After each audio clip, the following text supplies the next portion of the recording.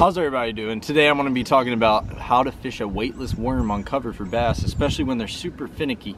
I mean, as you can tell, weightless worm right here, or some call it a floating worm. And guys, this is really a great way that you can catch a lot of fish. Very productive way, especially when these fish are super lethargic. Even when they're super active, you can catch them on it. I believe anytime, any conditions, you'll be able to catch them on this bait, and it's going to help you guys put more fish in the boat when you're on the water. So today, first thing I want to talk about is kind of the setup that I got going on for this. So I do have this on 15-pound Seaguar Florocarbon. It's actually the Invizx, which I believe is the best line out there. I've used it for, I believe, 5 or 6 years now. Absolutely, hands down, my favorite line. And the reel that I have is actually a 6:6 to 1 gear ratio Concept A by 13 fishing on a fake Crome 7-foot medium heavy fast action. Most of the time when I'm throwing worms or weightless worms, I think the most versatile rod is like a 7-foot medium heavy, and that's most of the time that's what I'm going to be using. You can throw this on a spinning rod as well, because a lot of people aren't going to be able to throw this on a bait caster. This is super light. You're going to have to get used to it if you're going to throw it on a bait caster.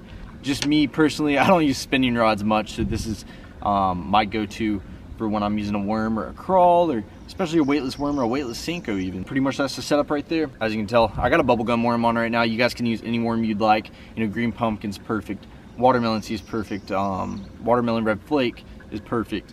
But I do have a bubblegum. You can also put like a methylate on, or a yellow. Those work great as well. And just a regular straight worm hook. Simple as that. When I'm out here on the river, guys, I tend to not spend a lot of money on the tackle and the hooks and weights I'm using, because there is a lot of toothy fish out here. There's a lot of mudfish, a lot of gar. So I tend not to spend too much money on, you know, the terminal tackle. But let's go ahead and get out here so I can show you guys some tips on the water. So guys, as you can tell right here, a bunch of cypress trees, a bunch of cover in the water. And I'm pretty much going to be fishing this for right on that cover. And there's different ways that people fish this bait, guys. I mean, this isn't in particular for a floating worm. This is for a weightless worm in general. You know, you could fish a Senko the same way. What a lot of people do with a floating worm is they'll throw their bait out there, let it hit the water, and they'll kind of pop it. So what they'll do is they'll kind of walk it. As you guys can tell by my hand motion, I'm just popping that bait. I will give it, I mean, it just depends on the day. You know, some days you're going to be working it like this, super fast. Some days you're going to be like pop, pop, pause. Similar to a fluke. If any of you guys have thrown a weightless fluke, you guys know, I mean, that's pretty much how you're going to work a fluke. Just pop that bait all around this cover. That's how most of the people on the internet are going to preach to you. That's how they're going to say to work it. In my opinion, especially towards today, these fish are going to be a little bit slower. So I'm definitely dead sticking that thing, or I'm slowly creeping that thing. So I'll throw it on the cover, literally just wait. I'll sit there and wait, and I'll wait for one to pick up on it. And as you guys can tell, I mean, this thing's weightless. It doesn't have weight on there. So when you throw it onto that cover, just like that, I usually pull a little bit of line out, so it lets that thing sink. Because if you mess around with your rod much with that super light worm, I'm telling you, it's going to pull it away from that cover. And that's the last thing you want. You want this bait on the cover. So most of the time, I don't even check my bait. As you can tell, there's a lot of slack in my line. I'm kind of just letting that worm sit there. This is if I'm dead sticking it. And every once in a while, I kind of reel up just a little bit and check on it. And I'll just lift up, and you'll be able to tell if there's a fish on there. You'll just feel weight, or you'll kind of feel them barely tick on it. As you guys can tell, the fish just blew up on that tree right there.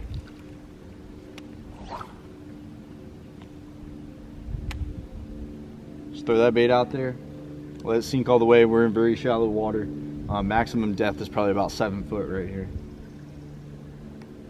As you can tell, I'm not pulling my line all the way slack. You know, I'm just reeling it up just a little bit to where I can feel what's going on.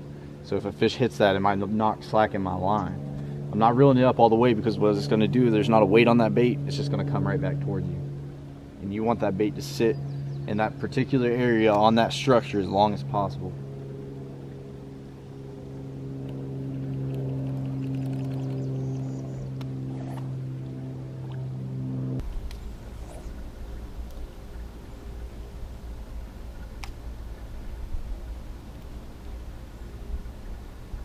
There he is. That was a good ball. Oh, that was a good one. You got it? Oh my god. There you go. He's best one we've gotten today. 3-pounder, golly. Got pretty eyes. She does have pretty eyes. On the tree. God, look at that one. Like a fat one, ain't he? Wow. As you guys can tell, I mean, there's a stump just randomly in the water right here. It's very isolated. It's not like these trees or, you know, lay down like that. You know, this is very, very by itself right out here in the middle. I mean, that's usually you can catch a big fish off some isolated cover like this. So if you see something like this that you need to throw at it, I want it to skip over it.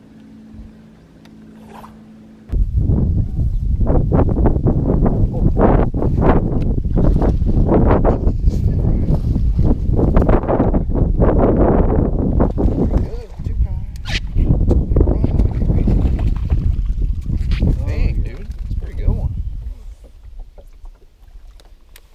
Oh. Finally, guys. That's a pretty one right there. Very pretty fish, healthy. My persona. And if it's true, I'm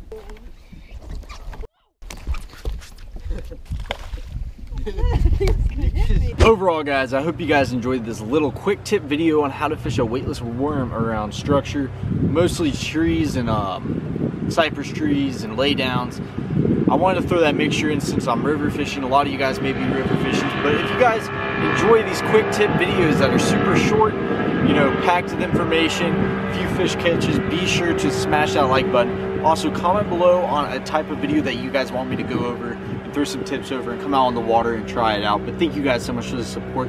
Be sure to subscribe and make sure you hit that little bell so it sends you post notifications every time I post a video. And I'll catch you guys in the next video. I'm driving and walking in the sky with some shooters. We jump inside of the Buick. You duck a half in the Rugers, a couple choppers, acoustic, and the guitar when the music is. I'm alive and I use it. Get stuck inside of the cuteness. I never lie, but the truth is I'm fucking tired of these losers. And all my life want the food when it's summertime in the juice. But I'd rather die than to lose. It's a matter of time for I lose it and strategize with the movement. I walk in the trap like a boss. Oh, you know I'm dripping with the sauce. Oh, pretty with a face.